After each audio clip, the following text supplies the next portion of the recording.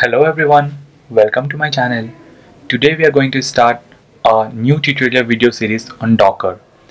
In this series of videos, I'm going to explain what is Docker and how it works.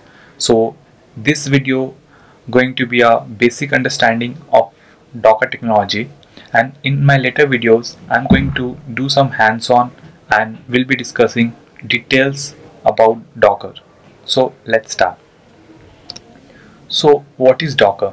A Docker is a tool designed to make it easier to create, deploy and run application using containers. Containers allow packaging your application and all its dependency together to ensure that your application works seamlessly in any environment. So why Docker? I'm sure that you must also have heard many developers saying, it works on my machine, I don't know why it won't work on yours. So this is where Docker comes into the picture. Docker is designed to prevent this. So this usually happens because of some missing dependencies which was present in your environment, but when you deploy your application to some other environment, those dependencies are not there. So in that case, your application fails to run on different environment. So Docker helps you to package all your dependencies along with your application, and it allows you to run your application seamlessly in any environment. Docker architecture. Let's try to understand what are the components of Docker.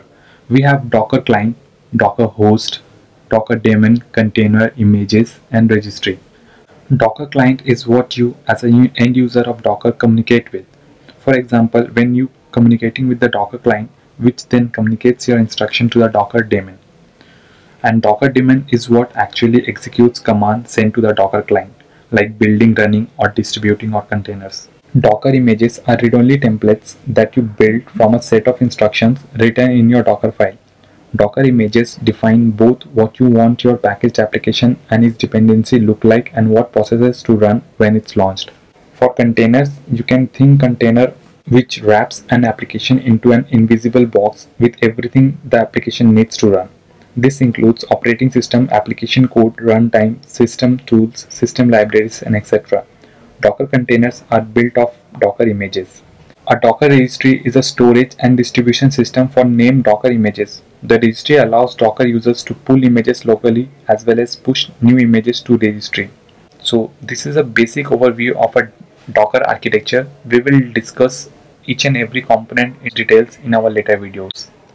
So these are the topics I'll be covering in later videos. We will talk about Docker file, Docker images, Docker container, Docker hub, Docker swarm, Docker volume. So these are some basic topics which I'll cover in the later videos, and we will also do some hands-on around this. Thank you for watching this video. If you like the video, please hit the like button and also share this video with your friends, and also subscribe to my channel. Thank you.